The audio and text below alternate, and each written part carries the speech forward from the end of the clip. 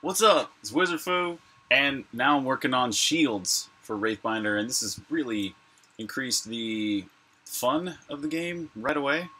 So you can see I can use a shield, right? It's got it like you can strafe around a little bit. Let's get away from this guy for a second. You can strafe, so a little bit of movement, right? I'll do some kind of animation where you can strafe walk, make that look better. But yeah, so you can hold the button, and the shield is active for as long as you keep holding the button. But it stops as soon as it is depleted of hit points. So basically, it has like 3 sword swings, sword damages worth of hit points. I'll just stand here and let him hit me a couple times. You notice also that he gets knocked back when I'm using my shield, right? So he bounces off me when I'm using the shield, which really is pretty fun. It adds a really nice dynamic to the game because you've got 2 options. You know, instead of just you can swing the sword and everybody's rochambeauing, now you've got the shield option. So and having them bounce off of each other really helps that option feel different. Also, another unique part of this is it only blocks for the direction that you're currently facing. So if you are facing towards the enemy, the shield works, but if I face away from the enemy and I hold the shield, he can hit me. So that will hopefully make a reason to be able to use the camera rotation, right? So like, so maybe you're at a certain angle and it's just easier for you to block by rotating the camera, or maybe you can only see a certain person if you kind of like rotate to that angle and then block, something like that. I think it'll make it a little bit more of like a pro feature for players that are really like really adept at this game, being able to like have the shield have a certain direction will really help like advanced players basically. Oh, we crashed. I haven't checked that victory condition in a while. But yeah, so this is it's really not that complex of code. Let's look at the code anyways though.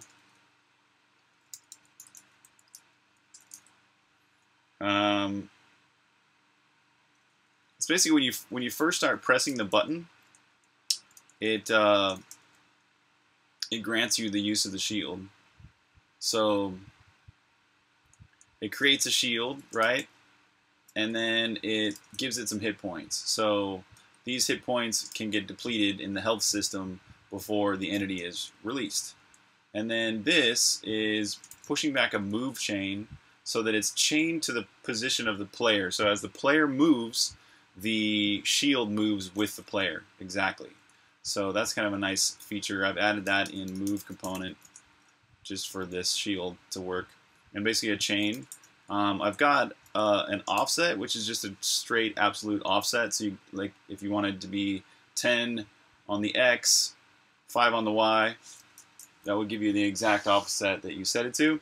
But then I've also got this plan for the future, a type trail, where it sort of like is flexible, where it's based on the current vector between you and what you're chained to, and it sort of like is elastic, like it's like a little spring or a bungee cord or something like that connected. So I haven't finished that part, but I have it planned for later. And what else? Using the shield, I guess the health system is an important part to look at too.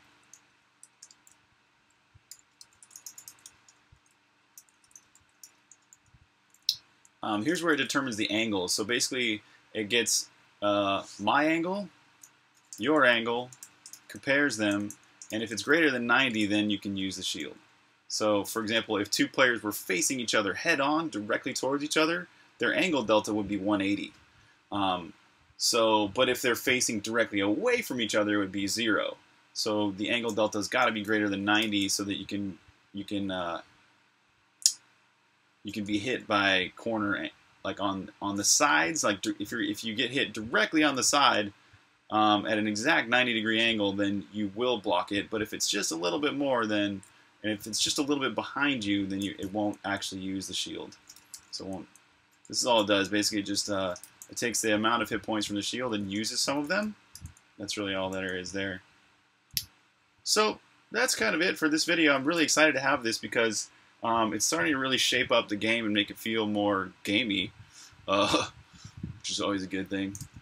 And the next things I really want to work on are like getting the ghost sword to be better and the blink orb. The blink orb, let's use the blink orb. See, it just blinks you into the sky sometimes. It works kind of though. Like the blink orb, the ghost sword, the boomerang. These things will also really help make it more fun. So, yeah, that's it for this video. Thanks for watching.